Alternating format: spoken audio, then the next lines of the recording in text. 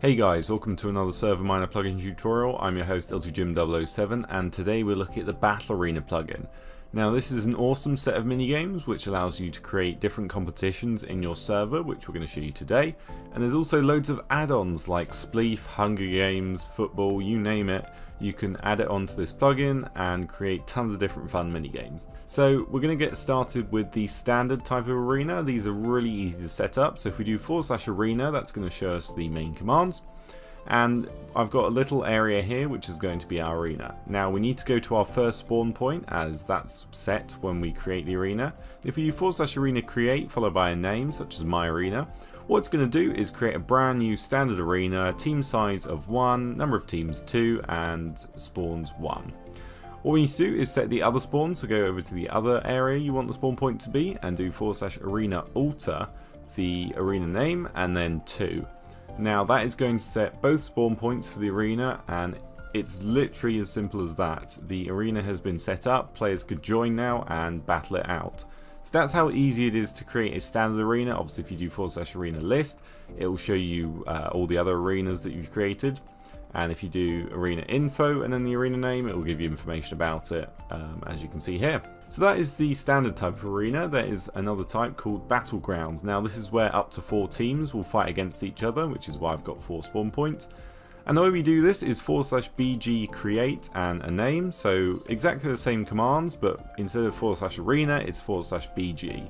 Then we can do /bg alter, test, and then 2.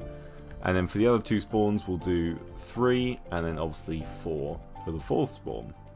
And as you can see here, there's 4 different teams. Now you can do /bg list to list all of the arenas for Battleground, as you can see in chat. So they're kind of segregated into different sections. And then finally we've got free for all. So if we do /ffa create, and then let's call this one just 1, it's going to create our free for all arena. Then we can set a couple more spawn points. So FFA alter 1, and then let's put 2 for the second spawn, and we can repeat the command for spawn point 3. And there we go, we've set 3 arenas up. So I've got my other account on now, and if we do /arena join and then the arena name, it is going to put us in the queue, and it's going to start in 6 seconds as it is 2 of 2, it's full. And there we go, we've been teleported to both the spawn points we set. We've got various items which we can edit in the config file. And then just like a normal arena or battle, we can just start hitting each other and battle ourselves until one of us is victorious.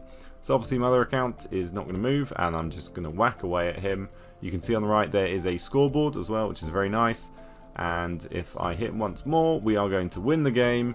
You can see it says 5 seconds until match ends. We're going to be teleported back to where we were, and that is how easy it is. Finally, we've got these signs. So if we want to create a sign, it's very straightforward. All you need to do is pop down the sign. In the top line, you need to put brackets, either arena, BG, FFA, whatever it is. Second line is going to be join, and the third line is going to be the arena name. So this can be for arena test.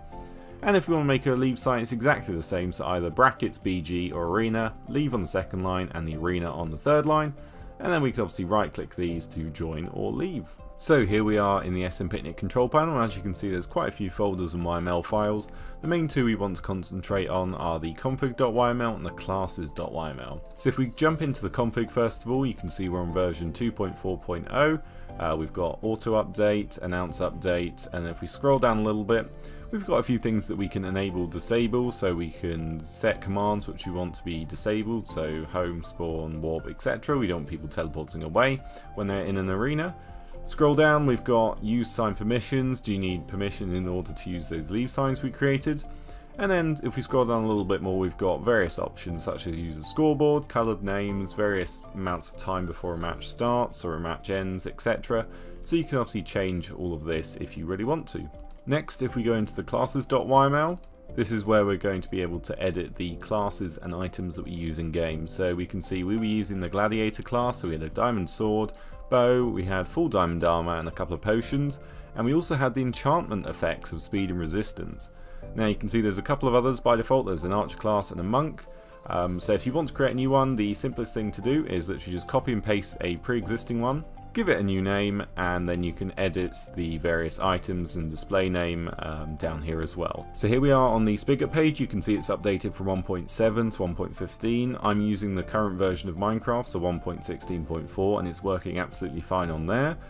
If we scroll down, we've got a wiki, we've got permissions, and then these are the default competitions. So we showed you Arena, Battlegrounds, and FFA. There's a couple of others. There's Coliseum and Deathmatch and Skirmish, so you could have those as well. Scroll down even more, and what we've got is the extensions. So these are the add-ons that I briefly mentioned earlier.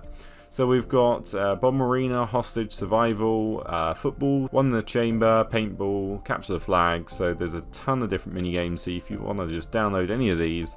So if you want to download the plugin, head over to the Spigot page. But if you need a server to host it on, check out ServerMiner.com for the best and cheapest hosting around. But that's it for me. Subscribe, like, comment, and I'll see you next time.